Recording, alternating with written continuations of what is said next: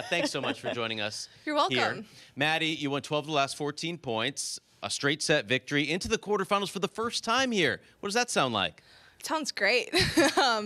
I am so happy to be in the quarterfinals for the first time here. Obviously I've only been in the round of 16 one other time, so to be able to get this many matches in a row here feels really good. Well, Harriet Dart, she started playing better in that second set after you dominated in the first. Now, sometimes, you can get a little bit tight when your opponent starts to change it up a little bit. But how did you stay the course? What were you thinking about through closing out that match? I just kept thinking I had so many opportunities to break even in the second set, and I felt like I was holding my serve pretty comfortably, so I just kept telling myself to give myself those opportunities and just put myself in that position to finally get that break. And when I was able to, for 5-4, I felt like kind of a weight just was lifted off of my shoulders. Now, you seem to be getting comfortable playing in these conditions, the California desert. Lindsay mentioned that during the telecast. Like, she's really finding her game in these conditions. What's different this year, if anything, and why are you looking so much more comfortable out there?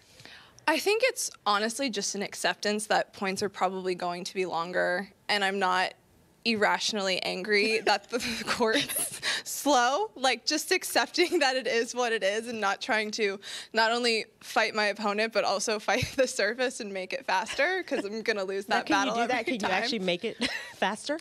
I failed every time before, so I think finally accepting it has really been the biggest change. Not being irrationally angry is a great policy for life.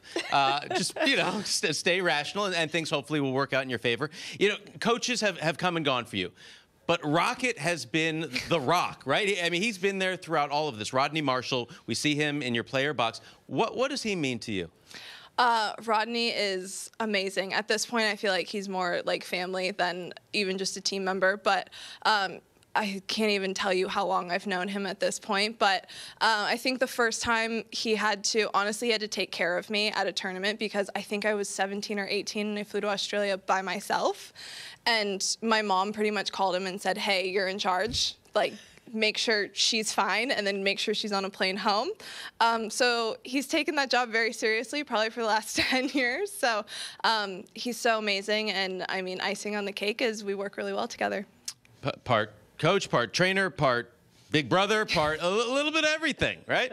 Well, congratulations once again into the quarterfinals here at Indian Wells, and we wish you the best of luck, and we will be ready on this desk the next time you win, just waiting for you. I'm just going to come and surprise you guys again. You seem to enjoy that a little bit. Hello, I'm here. Madison Keys, always in great spirits, and it is great to have her here with us on the BNP Paribas desk.